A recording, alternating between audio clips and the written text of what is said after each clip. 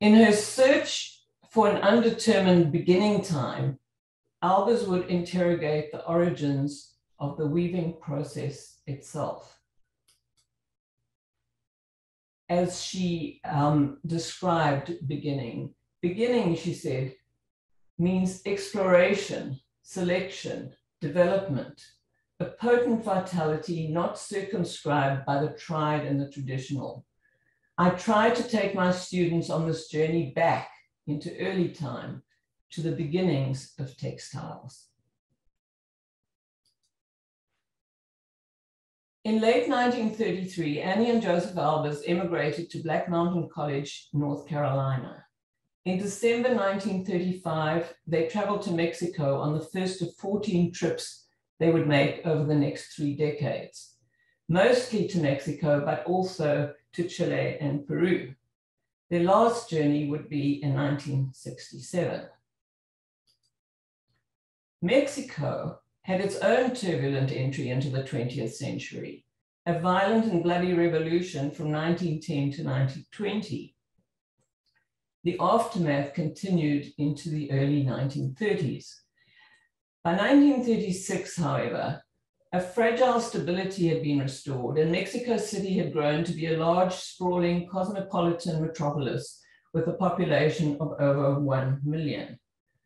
The Albers' first 5 visits to Mexico between 1935 and 1940 coincided with the election and regime of President Lázaro Cárdenas in 1934.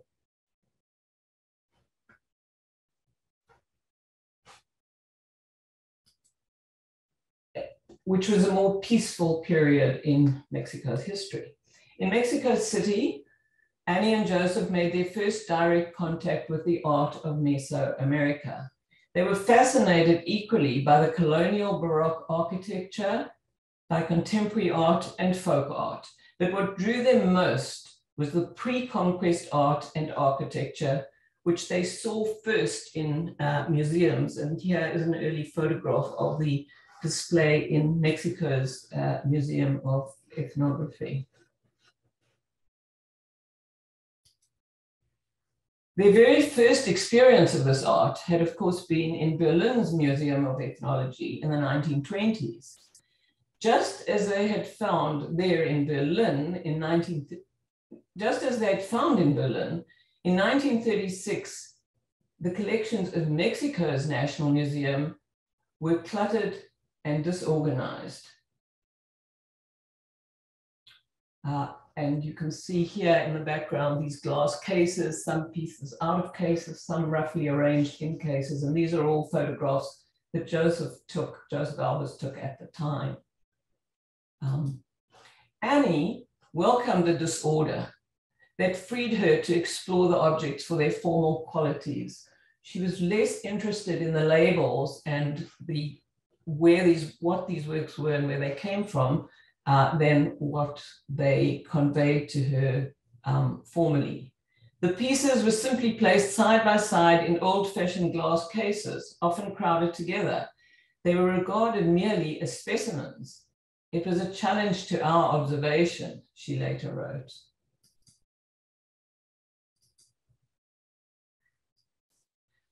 While Joseph spent days photographing objects, she took note of the visual sophistication of their design and began to reform her ideas about weaving.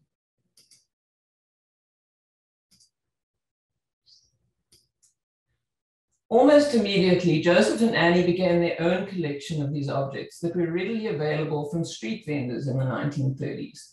Later, they would purchase items from local dealers, as well as from dealers in the United States and even in Germany.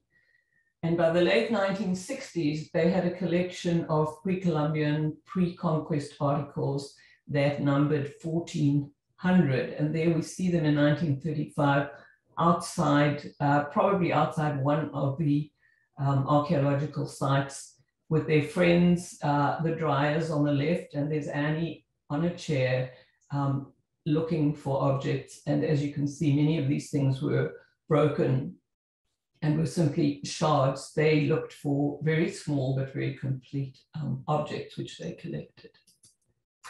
Over the years, on their visits to Mexico, Annie and Joseph crisscrossed the vast country, traveling by train and by car. In this talk, I'll focus on the state of Oaxaca, and specifically the site of Monte Alban, as emblematic of their overall experience in Mexico. Monte Alban was best known for its Zapotec art and architecture that dated from 500 BC to about 800 AD. Here we see a photograph taken by a German archaeologist in the late 19th century, 1895, in fact.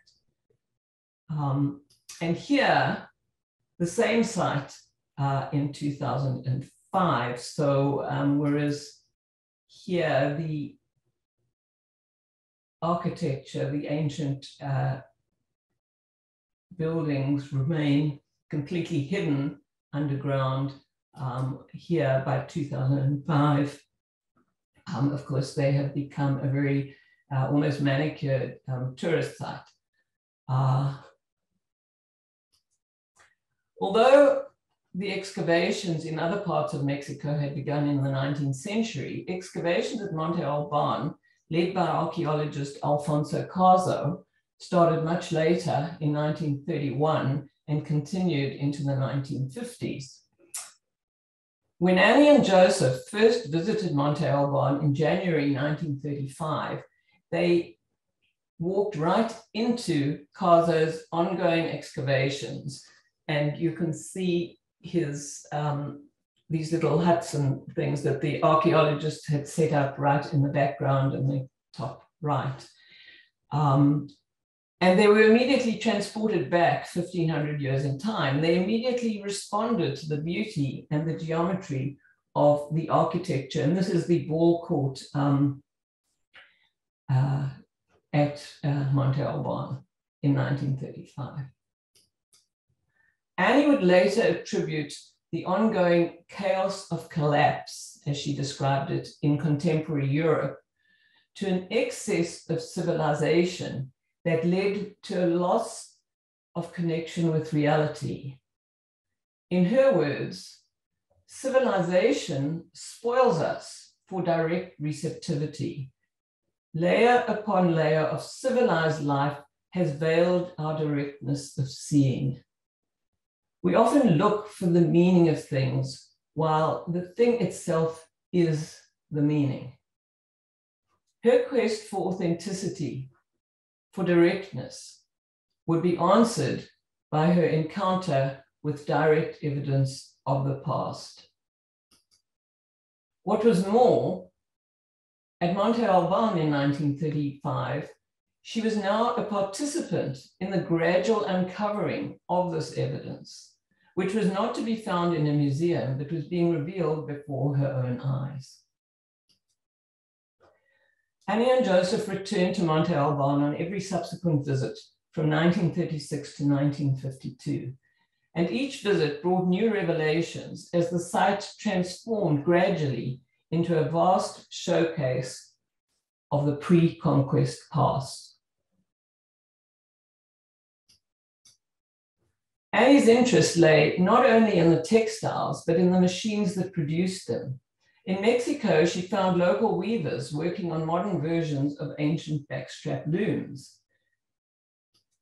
She mastered their techniques and had her students at Black Mountain College do the same on looms that they made themselves. And here we see them a little later, sitting outside, getting suntanned and having their weaving class. Visiting Zachila, a Zapotec village near Monte Alban, she wrote admiringly of the local indigenous inhabitants whose material poverty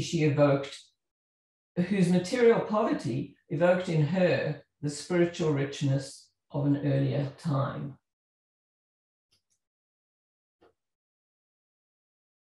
Monte Alban's spectacular elevated location in a lush mountainscape with 360-degree panoramic views of the Valley of Oaxaca had been selected centuries earlier by the leaders of the Zapotec nation, and Anni Albers was eager to honor both the people and the site in her work.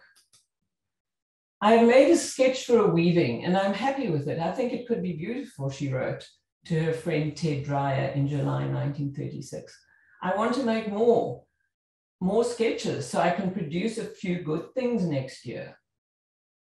The result was this magnificent wall hanging, Monte Alban, a restrained and monumental piece in which the underlying geometry of her Bauhaus weavings, the central gray black band and the side panels of white and beige, that geometry was overlaid with what we see now as a linear network of supplementary or floating wefts, a technique common in the Andes that described a subtle emerging outline of the Monte Alban site. And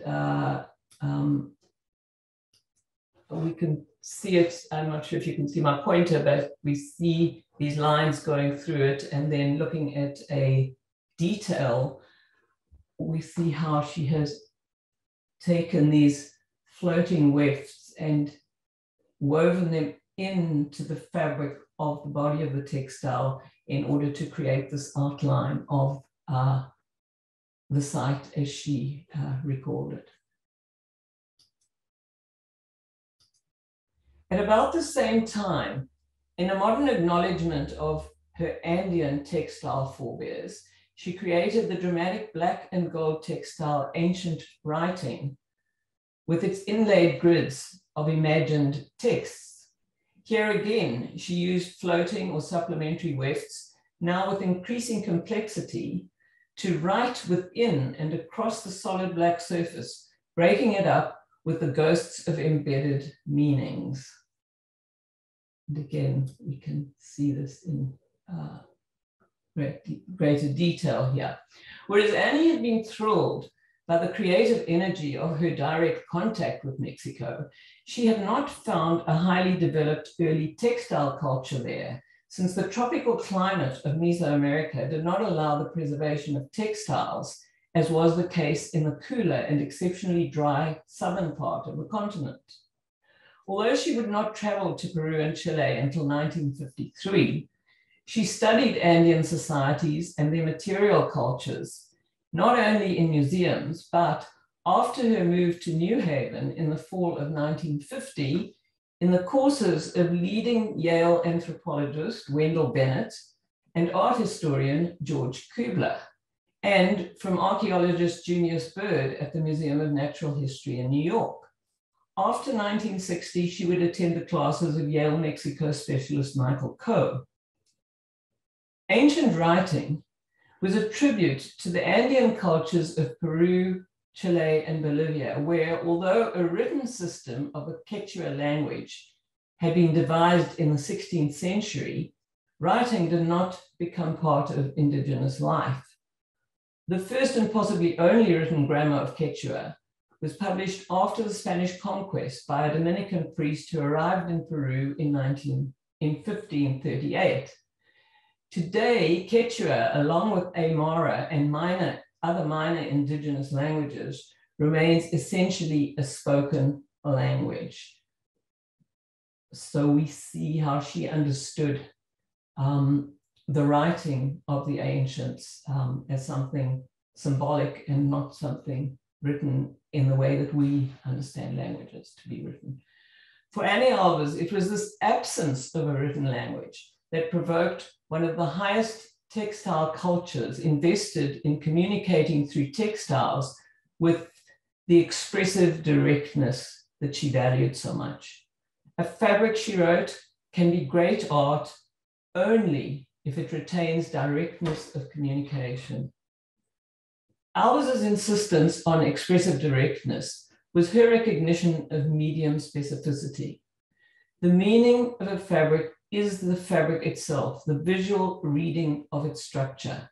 This idea, introduced at the Bauhaus and elaborated through her study of Andean textiles, is a key to all of her work. It wasn't only that the Andean weavers had no written language, but that their visual language, developed over centuries, was especially sophisticated and encoded in the structures of their textiles. Over time, the coded language became internalized in society. Weaving was a social group activity involving the whole community. The textiles were surfaces for communication. The patterns on Inca tunics, with their different levels of complexity, for example, denoted positions of power in society, with the plainest checkerboard patterns, as you see on the left, being worn by foot soldiers, and the most complex on the right by royalty. The Andean weavers lived alongside their domesticated camelid animals, the llamas, alpacas, guanacos, and vicuñas that they had domesticated. And these animals served not only for transportation and food, but from their fur, the Andeans spun their yarns. And here in this wonderful photograph taken by John Cohen in 1954, we see a group of Andean weavers, women in Peru, walking alongside their animals, a little child in the background, and they're actually spinning and winding their yarn in their hands as they walk through the streets. The weavers also fabricated their own looms, on which the great masterworks, in Annie's words, on which the great masterworks of their textile art were woven. Unlike traditional European textile teaching methods that began with planing patterns on paper, the Andean weavers do not use notation systems. The patterns are constructed in modular, rectangular, or square units that are directly related to the vertical, horizontal structure of the loom. And here again in photographs, we can see on the left a young woman counting out and measuring her patterns, and that she will then go on to weave as she moves along the textile. And on the right, the spinning of that, the fur from the animals taking place, as you see here. Within this grid system, the Andean weavers invented an astonishing repertoire of techniques that could transmit a diversity of messages through the creation of systems of standardized conventional signs, symbolic images that overcame linguistic barriers. And so here in this fragment that belonged to part of Anni Albers' collection, and we can see certain things. This is a slit weaving, and notice how these figures are all situated within the grid pattern, and each one was recognizable, could be read by the people in the community. And here you can see how these slits have actually been stitched together. So we see this in great detail. Annie adopted these working methods in her own work. And we can see here in these examples how the structures increase in complexity, but the underlying grid remains. It is always visible. In the work on the left, black, white, and gray from the Bauhaus period, it's more simplified, if you like.